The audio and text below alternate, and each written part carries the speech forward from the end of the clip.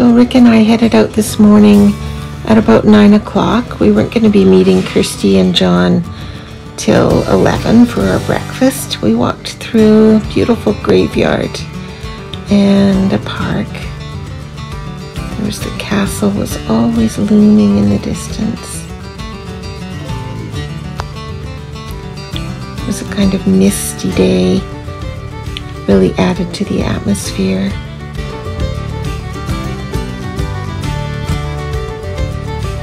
There was a garden to the Queen's Jubilee.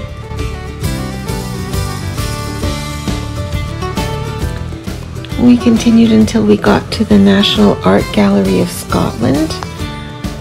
Unfortunately, the gallery with Scottish art was closed.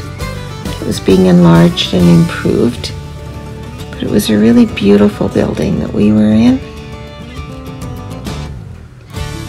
We didn't have that much time before having to move on.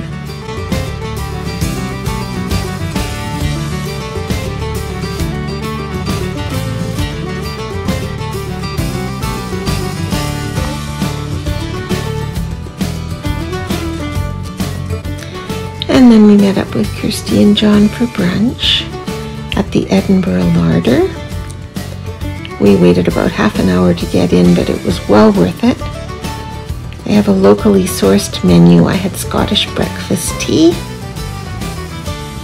Rick and John had a full English breakfast. They had sausage and egg and black pudding and tomato and toast and beans. And Kirsty and I had hash, poached egg, and warm smoked salmon. We walked on and watched a few street entertainers along the way.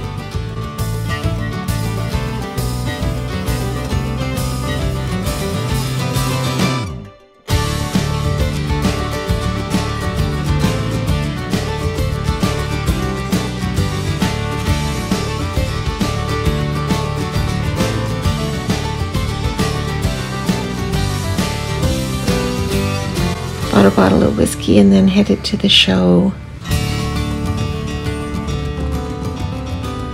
That was Rick's choice. We headed to a show that we already had tickets to, called The Importance of Being Earnest.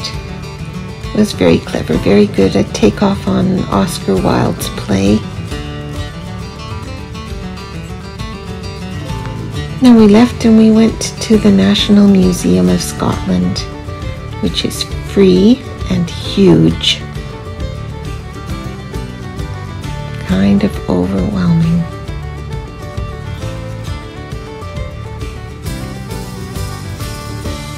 We had about 2 hours there.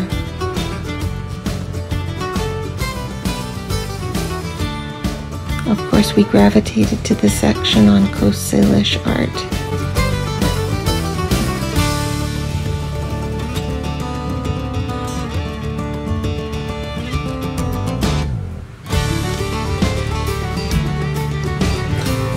I was impressed by this 17th century fashion.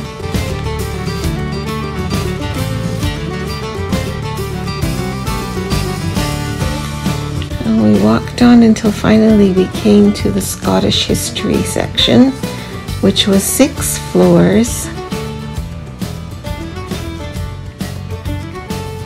To feel like I understood Scottish history a little bit better.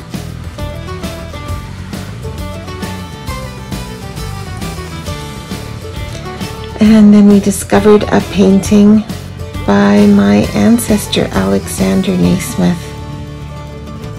He was a portrait and landscape artist.